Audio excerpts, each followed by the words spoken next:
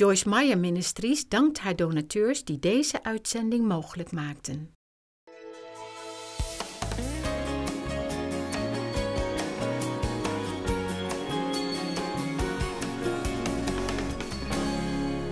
How disciplined are you with your mind and your thoughts? Do you let your mind run rampant? Do you think things that make you wonder sometimes if you're even saved? Well, you know, that happens to all of us, but the minute you catch that thought in your mind, that's when you cast it down.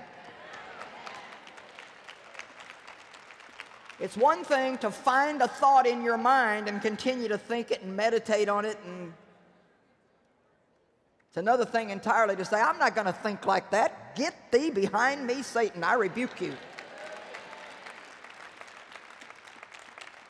And then you think on something else. Think about something good.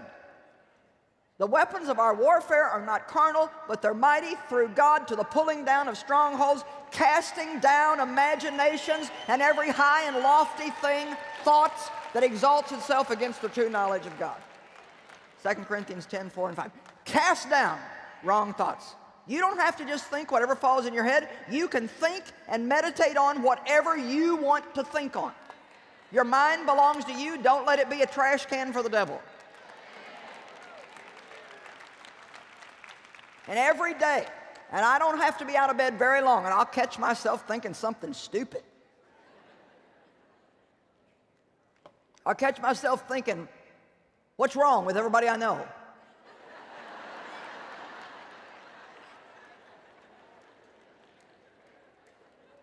You know why? Because I grew up with a critical father, and I've had to fight off a critical spirit. But I will fight it because I'm not going to be that way. I will not be that way because I am destined to be molded into the image of Jesus Christ. I say out loud sometimes, I will fight the good fight of faith. Don't think that you're some odd special case if the enemy attacks your mind. We all go through that. I don't think you ever get so holy that you never have a bad thought. But it's one thing for you to realize it's there and keep thinking it on purpose. That's where the sin comes in. But pray that the Holy Spirit would make you aware the moment a junky thought comes into your mind. Help me, Holy Spirit. Remind me and give me the grace to cast down these wrong thoughts. Spend time meditating on the Word of God. That simply means to roll something over and over and over in your mind and mutter it under your breath until it becomes part of you.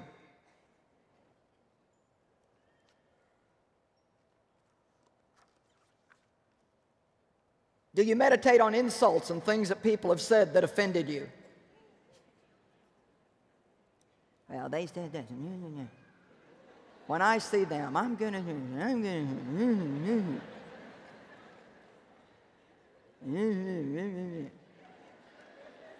I remember one time somebody told me that somebody that we did business with through our ministry, and actually they made quite a bit of money from us because of the business we gave them, that this person, somebody that worked for us, had gone to lunch and had overheard this person and actually two people that we did business with talking really bad about us and just cutting us down. Oh, I got so upset. And I laid in bed that night and I made my plan. I am not going to give them our business anymore. I am going to let them know that somebody overheard them talking about me and who do they think they are, and I'm going to let them go, and I'm not going to this. And the Holy Ghost just said to me, you ain't going to do none of that. Now listen, he said, you're going to do what you tell everybody else to do. You're going to send them a gift.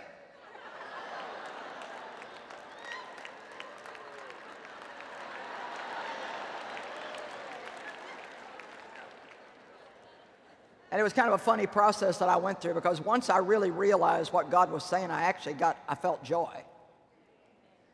It was like, I ain't going to get into this. Hatred, bitterness, resentment, anger, revenge. I don't have time to waste my time with that. If they want to sit somewhere and poison their spirit by talking bad about me, then that's between them and God. But they're not going to get my joy. So I sent them gift certificates with a note of how much we appreciated the good job they did for us. Now, I think Satan had a bad day that day. Amen? Come on, instead of letting Satan give you a bad day, why don't you give him a bad day? Why don't you decide, God, help me, I'm going to discipline myself. I don't want to complain about anything. Help me, God, to talk good to people, to build people up, to edify. Help me love people. And especially help me love my enemies. Woo! But Joyce, it's so hard. No, no, no, no, no, no, no, no, no, no, no. Remember, we're anointed for hard. If you weren't here when I said that before, you have the anointing, the power, the presence of the Holy Ghost in you and all over you. We are anointed for hard.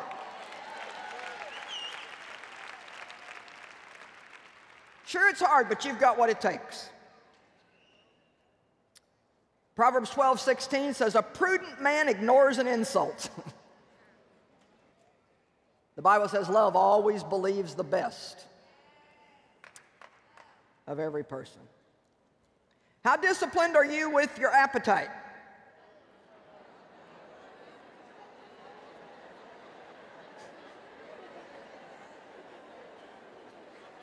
Well, that stirred something up, didn't it? I think I'll just rest a minute and let you think.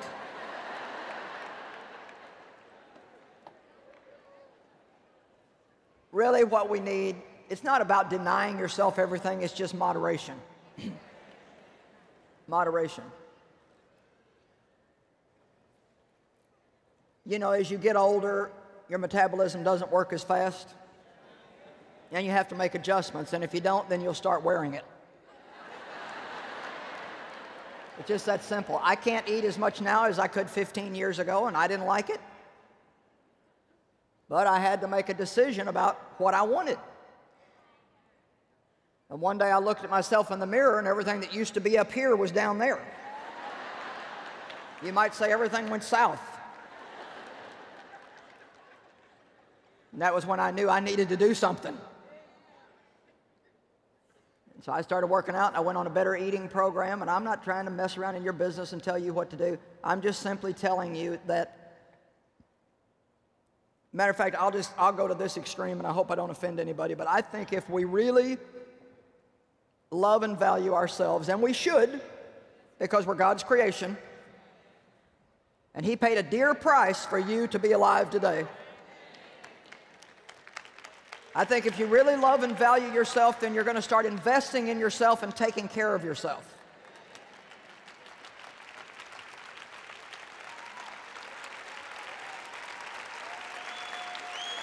But here's the point. You reap what you sow. I don't know how to say it any other way. We're going to reap what we sow. And I'm preaching better than you're acting.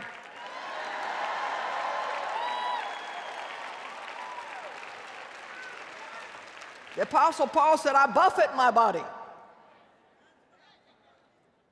We don't read it properly. We think he says, I buffet my body.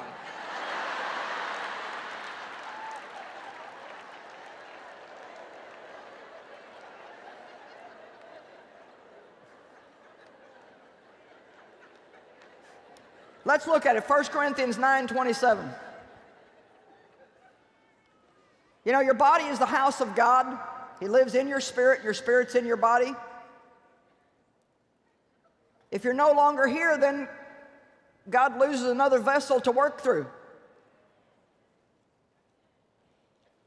I think if we love God, we're going to want to be the best that we can possibly be for Him. Amen? Let me tell you something. We don't all have to look like one of these 17-year-old models on the cover of a magazine either. I got stuff I don't care for, but I've just decided to hide it well.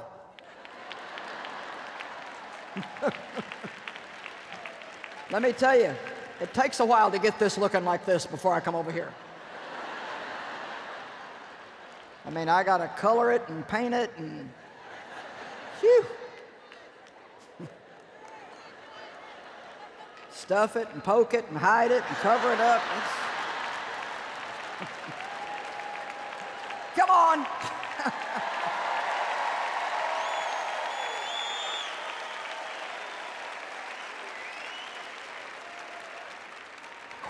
Quit wishing you look like somebody else and just take what you got and do the best you can with it. I personally think Eve had a little meat on her bones. We'll leave that there. 1 Corinthians 9:27, let's look at it real quick. But like a boxer, I buffet my body. I handle it roughly. I discipline it by hardships and subdue it. That doesn't mean he's abusing himself, but he means he doesn't always take the easy way. For fear that after proclaiming to others the gospel and things pertaining to it, I myself should become unfit, not stand the test, be unapproved, and rejected as a counterfeit. So Paul was saying that his body had something to do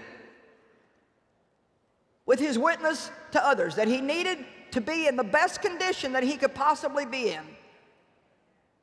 One of the things that God put in my heart is if you want to be strong for the last third of your journey, then you've got to change some things. How many of you would like me to stick around for about another 25 years and teach you the Word?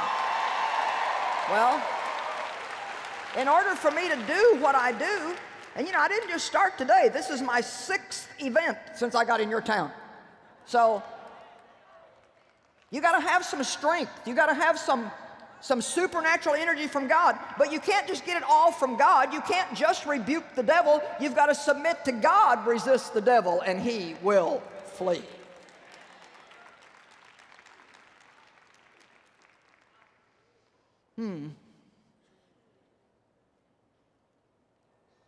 Do you get enough exercise? Do you strive to keep balance in your life? Let's put up 1 Peter 5, balance, balance, balance. You know what that means? Some of you work too hard and you need a little fun. Some of you have too much fun, you need a little work. Some of you don't sleep enough, some of you sleep too much. Some spend too much money, some don't spend enough money on yourself.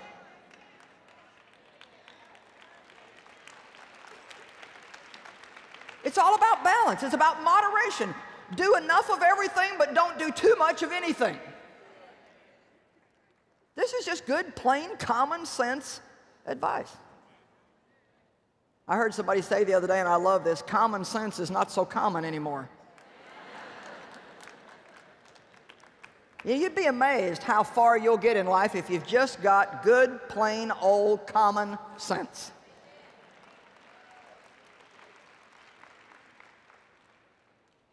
Be well balanced, for your adversary, the devil, roams about like a lion roaring in fierce hunger, seeking someone to seize upon and devour.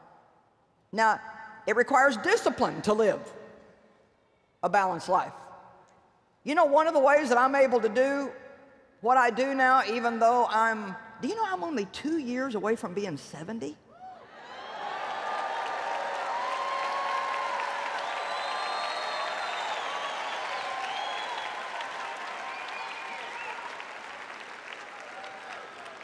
And you know why I tell that openly?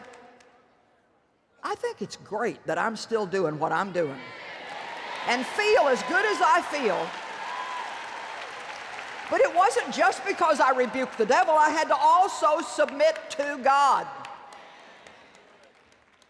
Would you start making an investment now for your future? Don't wait until you've got so much wrong with you that there's no way that you could reverse it. Value yourself. Make an investment in yourself. Don't worry all the time. Don't have such a heavy schedule that you're just burned out from stress all the time. Get some balance in your life. Say yes to what God says to say yes to and no to what God says to say no to. Don't spend your whole life trying to keep a bunch of other people happy that don't care one bit whether you're happy or not. Take up for yourself a little bit. Put some boundaries around your life. Don't let other people use and abuse you. Amen? Erect a fence and stay inside the safety zone. Make sure there's always gates in your fence, though, so you can let people in and out. You don't want to isolate yourself.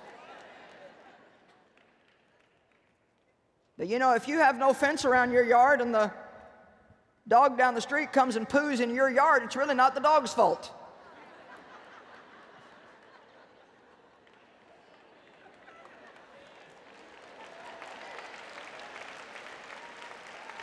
So if you're letting people poo in your yard, the yard of your life,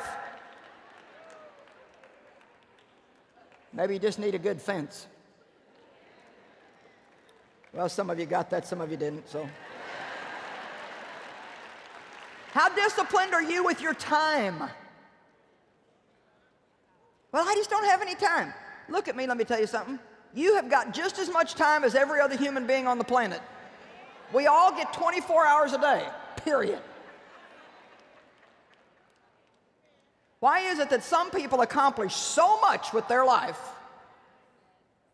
and other people at the end of every day don't have a clue what they did?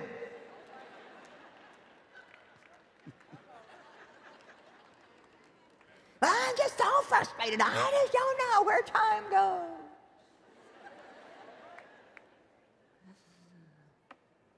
Ephesians 5:15. Look carefully then how you walk. Why don't you go home and take an inventory of your life? And if you're all stressed out, get honest with yourself and ask God to show you what you're doing that's bearing no fruit, and just cut it out. Did you hear me? It's called pruning.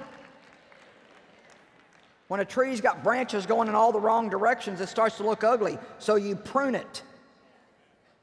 Bring it back in shape. Look carefully then how you walk. Live purposefully and worthily and accurately, not as the unwise and the witless, but as wise, sensible, intelligent people. Now watch this. Next verse, please.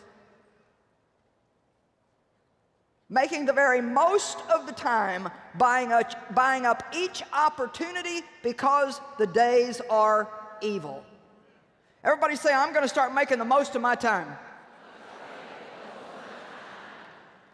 Let's look at verse 17. Therefore do not be vague and thoughtless and foolish, but understand and firmly grasp what the will of the Lord is. What about your finances? Do you spend too much?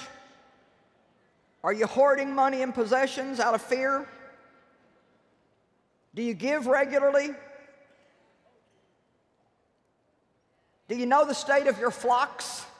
That means, do you balance your checkbook? Do you know how much money you actually owe? Do you think ahead when you start to buy something? Do you even ask yourself, can I pay for this? Is it going to pressure me to pay for this? How much am I going to like this thing when I'm still making payments on it a year from now? Are you aware of what bills are coming in the future? Do you spend money emotionally? Do you shop for entertainment? You especially don't want to do that if you can't afford it. You know, I go shopping sometimes just because I want to. Women just like that. But it's a dangerous thing if you can't afford it. Do you shop for comfort or eat for comfort when you're emotionally hurt instead of going to God and getting His comfort? And I could go on. I got pages and pages and pages. So right about now you're thinking, my gosh, lady, you want me to go home and clean my house and clean my car and discipline my kids and take care of my hair and take care of my skin, floss my teeth and get an electric toothbrush, and now you want me to not drink soda and just, do this and do that. Now you want me to get up every morning and spend time with God. I came here for help. Okay, now I'm about to give you the answer. Are you ready? Let's go to Romans 7. I'm just throwing a bunch of stuff out to get you to wake up and say, am I being obedient to God? Not just the things you find written in the Bible, but the things that God puts in your heart specifically.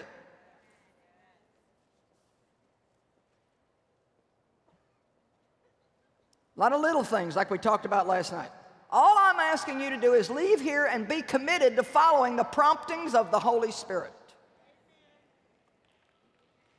If you get in the middle of a conversation that's gossipy and you get a little nudge from the Holy Ghost, you need to shut your mouth, then you need to shut up. Period. If you're getting ready to get into some kind of an intimate relationship with somebody and the Holy Spirit's trying to tell you this is not going to work out good, then you better run. I'm just asking you, instead of directing your own life, if you'll let God be in the driver's seat and begin to lead you by His promptings. Well, I know I shouldn't eat this, but. Well, that's God trying to talk to you. You're just saying, I know this is not good, but I'm going to do it anyway. And so I hope I can do the wrong thing and get a right result.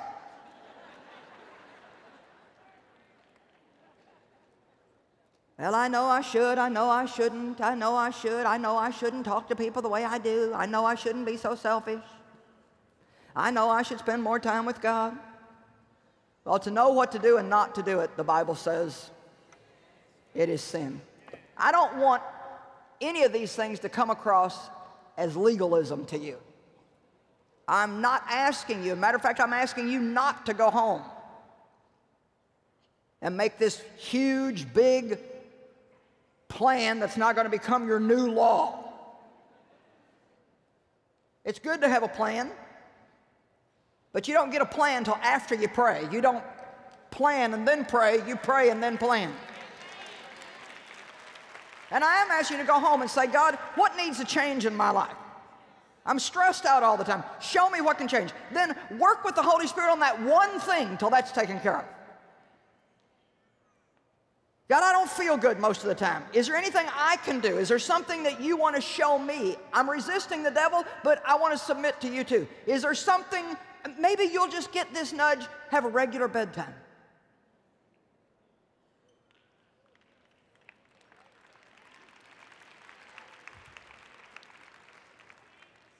I'm asleep every night between 9 and 9:30, and I get up every morning about 5:30.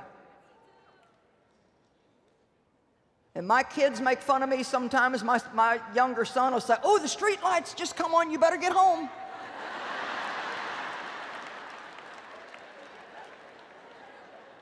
I have what I call chair therapy every night.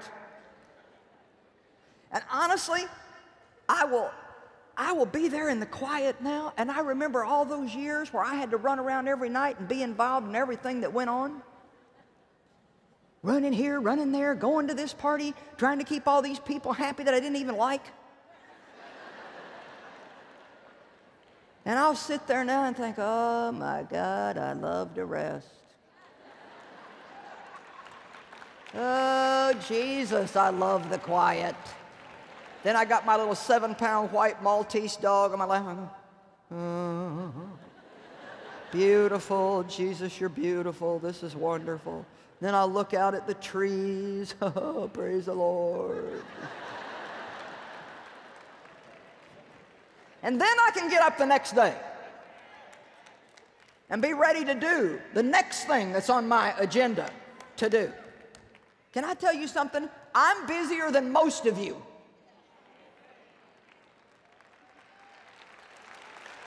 But I'm happy, I'm peaceful, I'm well-balanced, I'm healthy, and you cannot have it without discipline and self-control, and you're never going to have proper discipline and self-control if you don't say, okay, God, I don't want a bunch of rules and regulations.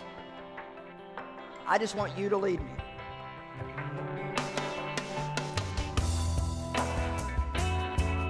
Satan is determined to destroy you, but you can break his assignment and gain victory in your life by disciplining yourself to spend personal, quality, quiet time in the presence of God.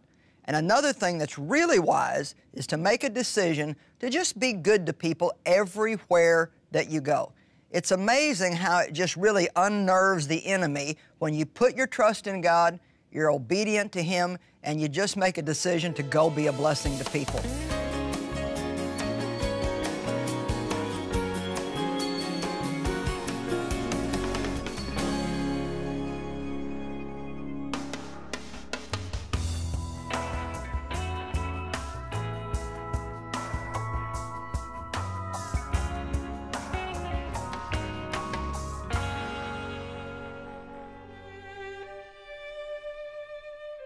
Women in Albania are taught to be silent and not to speak out. This is something that has come from long past ago, and although many organizations do advocate and do encourage women to bring it out and to tell the truth, it's something that has to do with the culture. If something happens to you, it's a shame factor. For some women, the Christian church is becoming a refuge, a place where they can speak freely. However, less than 2% of the population are Christian, and most of them have no spiritual mothers or fathers. What I'm facing, I cannot share with my parents. They are not Christians. What I'm facing, I do not have an adult Christian to talk to and say, is this normal? What is happening to me? Or how can I face this difficulty? Counsel is something that we lack. The first generation has just to experience everything, good or bad. And this spiritual mother for people, it's for the ladies and for the women, it's very important because it's somebody saying, I've gone through this way. It's painful, but you're gonna make it. And this is what Joyce has been transmitting to us and giving us power to go forward. Even though there are hard times in our life, even though not everything is perfect, but we know that somebody else went through the same road, the same pain, and she made it. So we're gonna make it as well.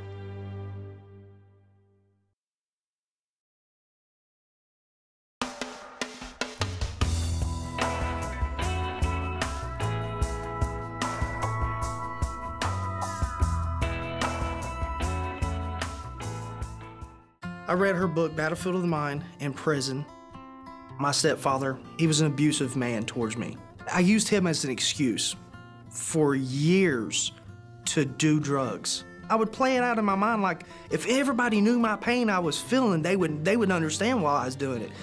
But I had to forgive him, and I did that in prison after reading Battlefield of the Mind, and that's what released me. Je kunt dit boek bestellen via onze website joyce-meyer.nl of telefonisch 026 20 22 100. Ga ook eens naar de Facebookpagina van Joyce Meyer Nederland. Like deze pagina en je krijgt regelmatig exclusief een video van Joyce op jouw Facebook met korte, inspirerende boodschappen die voor nieuwe impulsen zorgen in je dagelijks leven. Dat en meer bij Joyce Meyer Nederland op Facebook.